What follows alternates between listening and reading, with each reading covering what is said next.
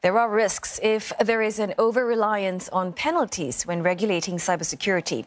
Communications and Information Minister Josephine Teo says it is important to invest upstream and tackle issues that really matter.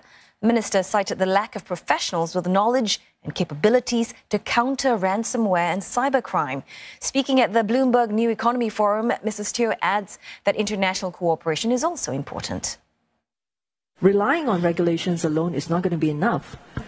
Corporates stepping up, and also as governments, us investing in building up the capabilities in people, organizing capacity building programs, making sure that whether it is in the institutes of higher learning or amongst the existing workforce, we are helping people to acquire the skill sets to be effective in cyber defense.